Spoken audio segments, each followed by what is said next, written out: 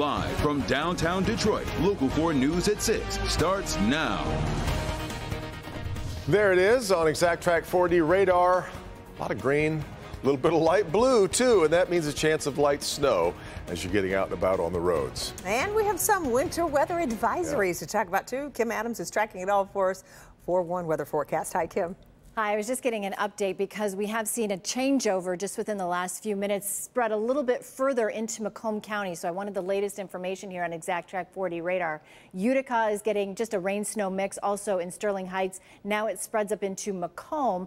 Romeo and Richmond, however, have light snow showers. And then as you head back out to the west in Rochester Hills, Pontiac, Waterford, Oxford, and Ortonville, also in West Bloomfield, it is all light snow showers. That winter weather advisory, though, is nowhere near us. That is all the way up in the thumb. It's for Sanilac County and then up into the Bad Axe area where they expect 2 to 3 inches overnight tonight and through the day tomorrow. But around here, if you live south of M59, you'll barely get anything, maybe a ½ inch on the grassy areas. Further to the west could be an inch or so, but most of it will fall again on the grassy area as the ground is still quite warm. Temperatures right now we are closely monitoring because they are just at or below freezing in many areas. Pontiac's at 32. The reason it's raining in downtown Detroit, temperatures are still above freezing. Also in parts of Monroe County as well, because you get that influence from Lake Erie. Also in the city of Detroit, the urban heat island. So it's a little bit warmer, supporting more in the way of rain. I'll have a look at what your morning commute will look like coming up in just a few minutes. All right, Kim, in fact, we urge you to wake up with us. Be sure to tune in to Local 4 News from 4:30 to 7 a.m. for the latest on 4-1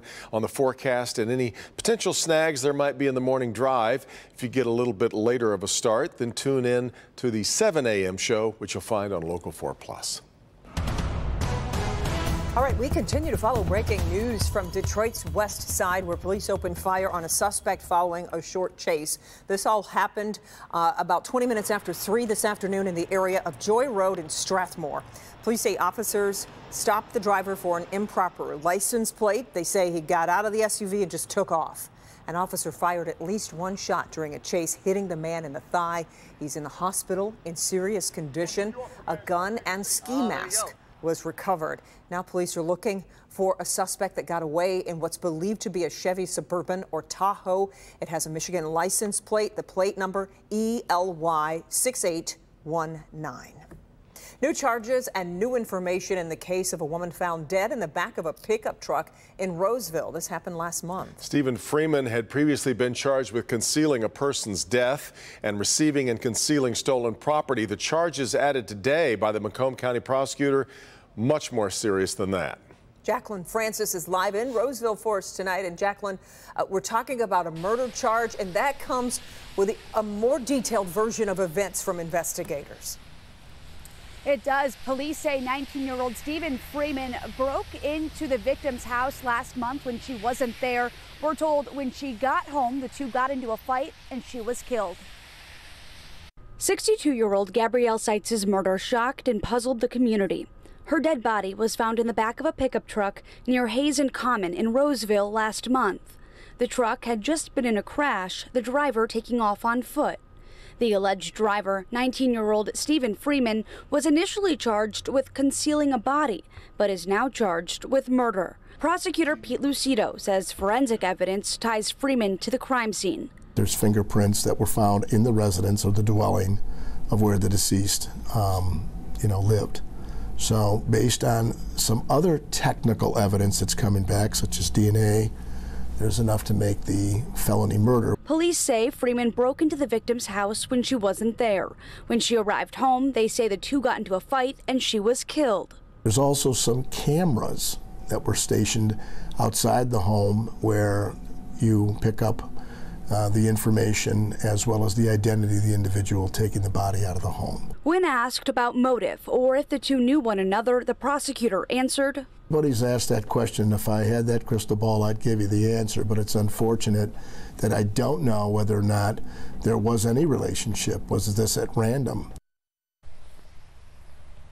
The victim was found with a shoelace around her neck, and while the suspected cause of death is strangulation, officials are still waiting for the official report from the medical examiner. Reporting live in Roseville, Jacqueline Francis, Local 4. Yeah, okay, Jacqueline, thanks. Prosecutors are going to seek a life sentence with no parole for Ethan Crumbley in the Oxford High School shooting. It comes 3 weeks after the 16-year-old pleaded guilty to all 24 charges against him, including murder and terrorism. A first-degree murder conviction typically brings an automatic life sentence in Michigan. Teenagers, though, are entitled to a hearing in which their attorney can raise mental health and other issues in arguing for a shorter sentence. Sentencing process set to start in February of next year. There is growing concern tonight for Mohammed Salem, the local man detained in the Middle East. He's from Melvindale and traveled to Saudi Arabia to visit a sacred building in Mecca.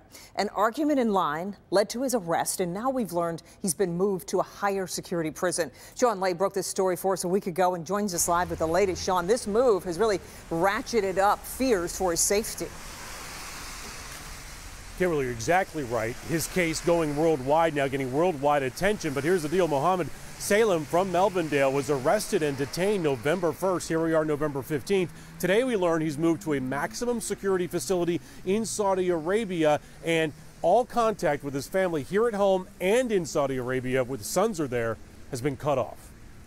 So since we last spoke, Mohammed has been moved to Dahban Central Prison, which is a maximum security prison which is known to house terrorists. Attorney Abdullah Mogni meets with the Melvindale family of Mohammed Salem every day, and he says they're terrified. Their 63-year-old father has been arrested and jailed in Saudi Arabia and hasn't been charged with a crime. Contact with him has been cut off, and he's been moved to the Dahban Central Prison for terrorists, all over a comment he made about burning the country down after he lost his temper in a security line. Tweets in Saudi Arabia reporting Salem's arrest read that Saudi soldiers thwarted a terror plot. From the Saudi perspective, they caught a terrorist. They had somebody who was plotting against the government, and they thwarted it. But that is not the case at all. Mohammed was a visitor trying to have a spiritual journey at Hajj. He lost his temper and unfortunately said something that he probably shouldn't have. And because of that, he's facing some of the most dire consequences anyone on earth could face. They truly did not expect it to get this bad. They were kind of just hoping once the Saudi Arabian government had realized the severity and whether Mohammed is a threat, he would be released. But it's just gotten worse over time. And at this point, they're assuming the worst may happen. Back here live, the family attorney there, Abdullah Mogni, saying the worst could be a long sentence or even something that the family doesn't even want to think about at this point. But they don't understand why he wasn't quickly vetted. He's 63 years old, lives here in Melvindale, has 10 kids, and then put on a plane and sent home. That hasn't happened. He's in a maximum security prison right now. Sources telling us, however, the highest levels, Kimberly, of the U.S. government now working on this very sensitive situation. Yeah, sensitive and scary indeed, and 10 children. My goodness. All right, Sean, thank you. A local family is desperate for answers about what happened to their grandfather, who was found dead on a local freeway. Michael Thomas was hit by more than one vehicle, apparently, before his body was eventually found on I-96 near Livernois in Detroit. Victor Williams live with how the family is dealing with all of this grief, which, Victor, comes with so many unanswered questions right now. Yes, that is correct. And this is just such a horrible way to go, Devin. That 72-year-old's body was found on I-96. And since then, so much more has become a mystery. It was tragic because I can just imagine a dog on a freeway when I ride past and I see them all hit up in deers. Like, I figured that's probably how my granddad looked, like raw meat just spread it across the freeway. Brittany Lipsy hates thinking of how her grandfather died on Halloween night. Roadkill. That's exactly what I imagined. Michael Thomas's body was found in the right lane of the eastbound side of I-96 near Livernois around 2 a.m. Investigators say his body was hit multiple times, yet no one stopped to check on him. I do understand people traveling on the freeway at high speeds or rates. They probably not paying attention, especially at 2 in the morning. They could have been texting or anything. But I know if I was on the freeway and I felt I hit something that hard, I would have wanted to turn around and see what I hit. A lot of the story is just unusual. Many loved ones like Brittany are now looking for answers. The 72-year-old was found on the interstate 30 minutes away from his home in Royal Oak. Last anyone heard from him was around 8 p.m. that same evening.